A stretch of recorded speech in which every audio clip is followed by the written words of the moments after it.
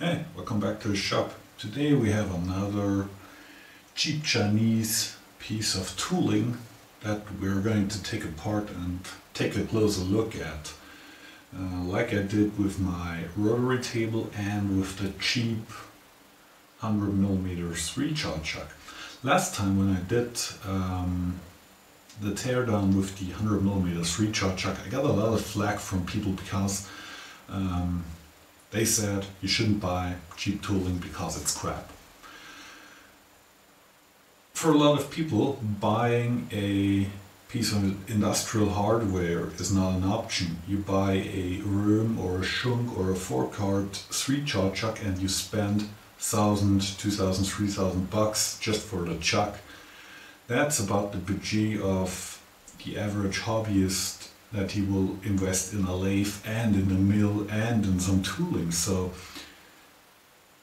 give me a break. Of course it's nice to have a nice Mitutoyo dial caliper, it's nice to have a buck 6 jaw chuck, but for a lot of hobbyists it's just not an option. And I want to show that you can get value out of a cheap piece of tooling if you are willing to invest a bit of time, if you're willing to learn, if you're willing to fiddle around with it. This time we have a 5C horizontal vertical indexer. This thing still gets sold by Hardinge. Costs new about 10,000 bucks. This one comes directly from China. I bought it from Kronos in the UK. Got a bit of a Brexit bargain there, and it works out of the box. I just took it apart once to clean it up completely, and I used it already and it works very well, and I like it so far. Nothing to complain about it. If you're not familiar with these are for rapid indexing. You can set up to 24 divisions on the dividing plate here. And then with the ratchet you can index on.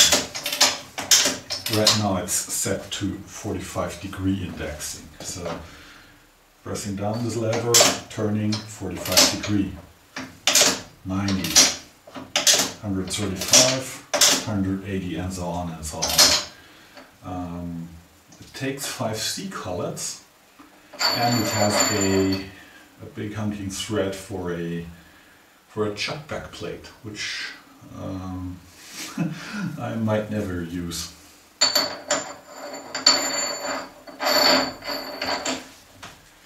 Be aware that this indexer is quite big. On a mini mill or something like that, this thing is too big.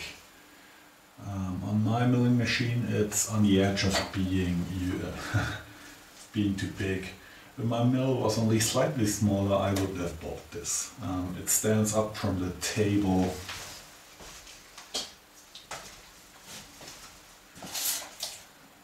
about 200mm up to the nose. The collet is clamped by this quick action lever. Just you screw the collet in, which is a bit hard when it's in upright position. Then you can just with this lever clamp the collet and your workpiece with it. The nice thing about the 5C collet, it's you get a wide variety of collets. You can get normal straight cylindrical bores, you get emergency collet that you can bore to size, you get internal clamping collet, you get square hacks, you get everything. You get even back plates that have for chucks that have a 5C shank on them. Or you can get a 5C to ER collet adapter. So there's pretty much everything out there that you can imagine. Okay, let's take this off the machine and go to the bench. Okay, I brought the indexer over to my bench, and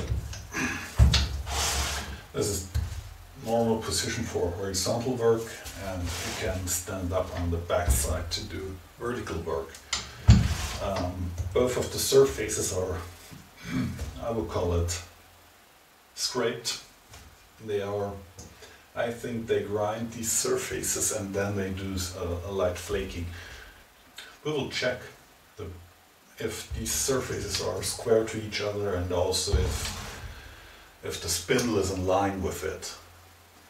Okay, we're over at my tiny surface plate and I clamp up a 10mm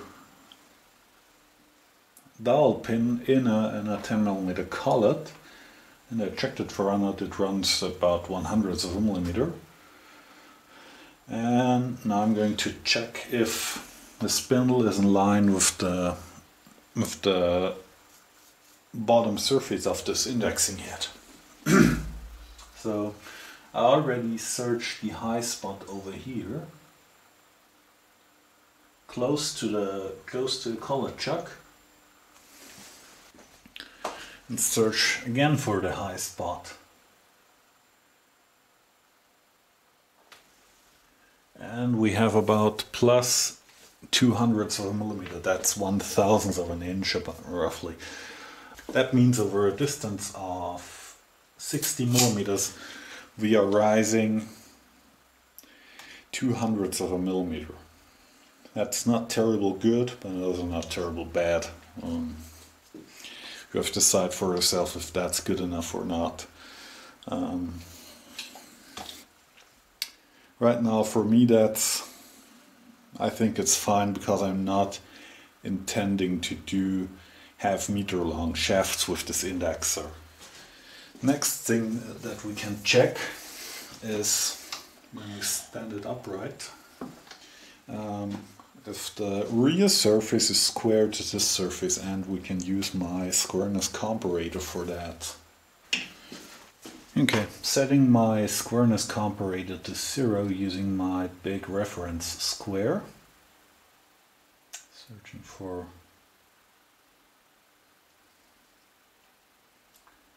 Okay, that's 0. Let's get it out of the way and check again. Okay, that's still 0. And now we can check it against the surface. I hope the travel of the 2000 indicator is enough.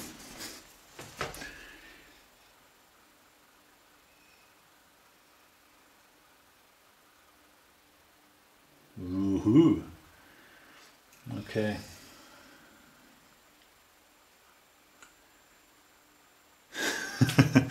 Okay.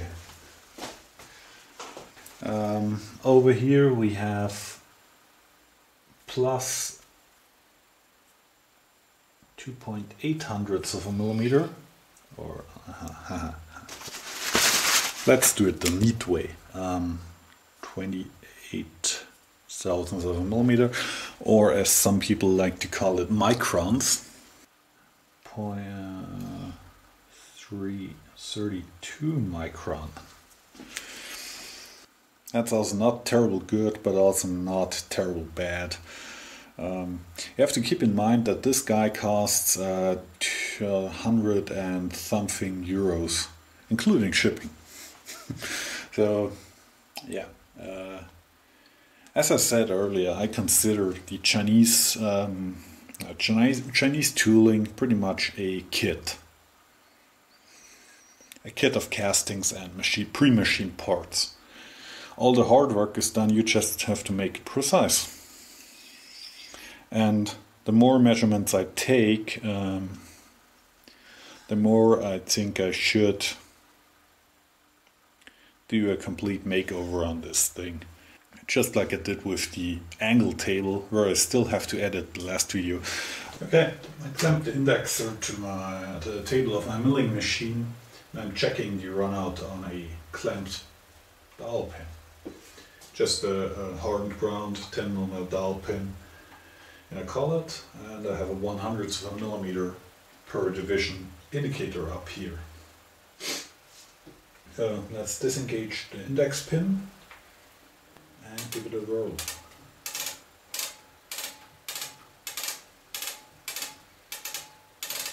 And as you can see, there is not much movement while I'm turning. let's call it, for sake of whatever, 1/100th of a millimeter run out directly behind the collet.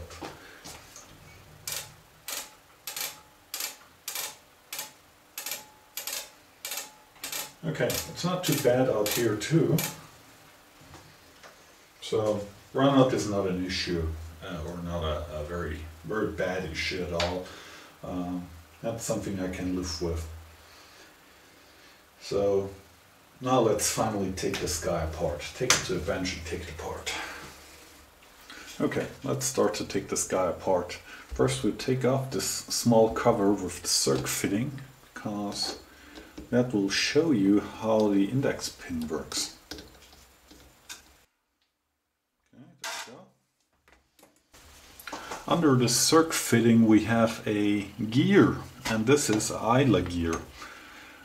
You can see when this over here is the ratchet handle. When I press in the pin to release the index pin on the other side, the idler gear in here rotates. The reason for that is, take out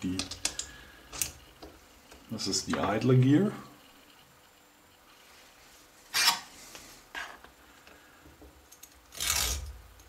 Hardened, that's nice. When you take a look inside, you can see that both of the pins have gear teeth cut into them, and that way when this rack moves in, it spins the idler wheel and pulls in the indexing pin on the other side. That way they are reversing the direction, the direction of movement. You push this pin in and the index pin on the other side moves out of the index plate. Now it might be a good idea to pull out the quick action lever here for the collet, for the draw tube. It's hinged of 2 stepped bolts. We can remove the lever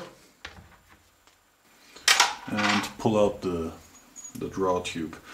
I already had this guy completely apart and I cleaned everything, and I decided to do a short video on this thing because you don't see them that often. A lot of people have them, and you see them a lot in production environments, especially the non-Chinese variant of this guy. Okay, this is the rear side of the indexing spindle, and here you see the 24-hole indexing plate. And you might notice that the holes are threaded, and in each of these holes is a set screw, and by screwing in by screwing in the set screw all the way, you can mask off holes, so you can make this a 12-hole indexing plate or a 4-hole indexing plate. Or what I have right now, I have 1, 2, 8. Though this is an 8-hole dividing plate right now, because there are only 8 screws backed up. All the other screws between them are screwed down, bottomed out. Not completely bottomed up. If you screw them in completely, you lock it. I think that's the same on the Hardinge unit.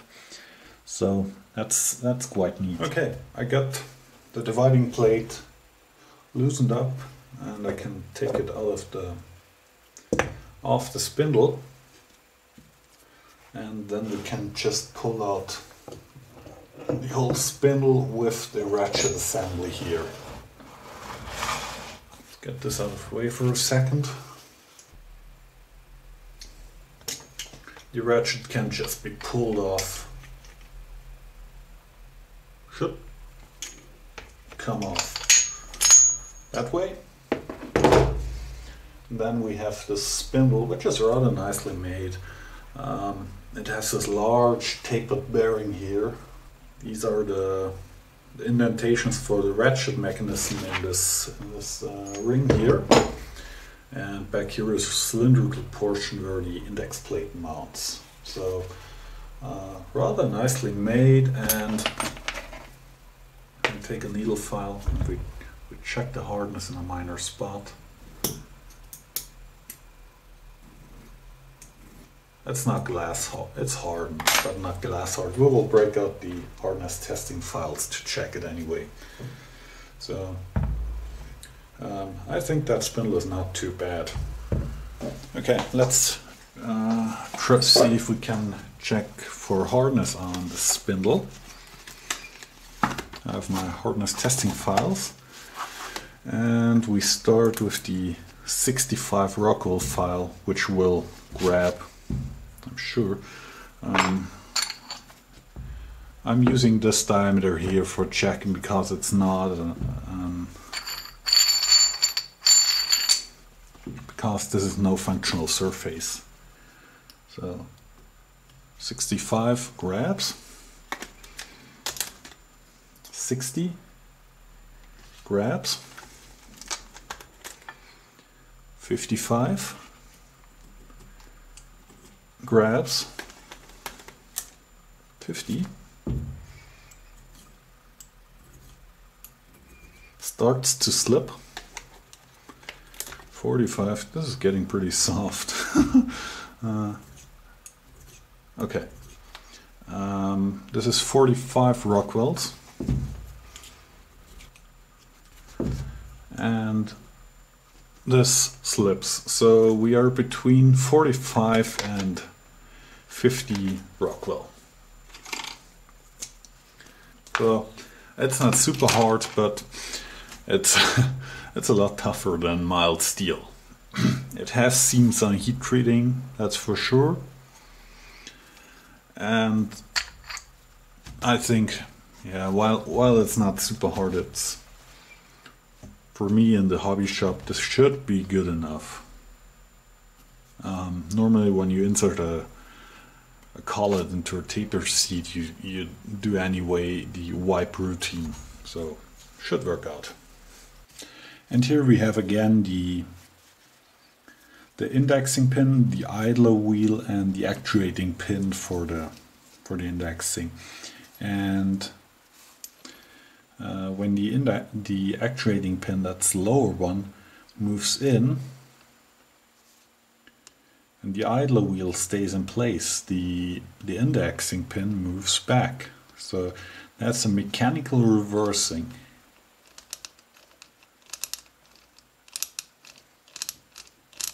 So that's quite neat. I like it. Ooh, these guys are super hard. So that's 50, doesn't grab, 55 grabs in some spot. That tells me that the heat treating is not very even.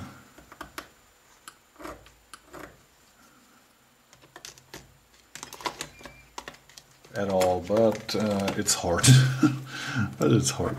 So same for the gear. 55 barely grabs, 50 HRC slips. So those components are hardened. They are hard. Okay, now we get back to the casting, and as you can see in here we have the tapered bearing, plain bearing for the spindle. And they scraped it. Let's break out some high spot blue and check the taper for fit. As I don't want to end up as a member of the Blue Man group today, I'm wearing gloves. I degreased the casting, and I also I'm using some denatured alcohol to get any oil off the spindle. Otherwise it can mess with the bluing. I'm going to take a small piece of shop towel and an even smaller dab of high spot blue. Bluing a taper is not as easy as it sounds. I'm spreading the high spot blue. I try to get a very thin coat. Maybe I need a little bit more.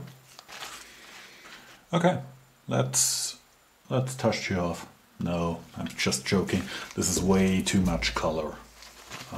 That way you won't be able to get any reading of the of your spot of your print, because everything's blue. So take clean spot of the rag and we wipe it down and try to get it somewhat even, like this. This looks better. I take our casting.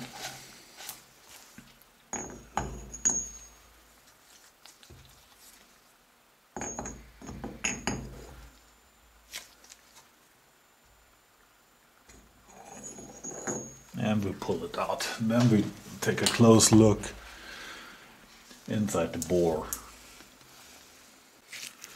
Okay, let's check it. We have a high spot here. We have one down here. I'm marking them with a felt pen because they show up very bad on camera.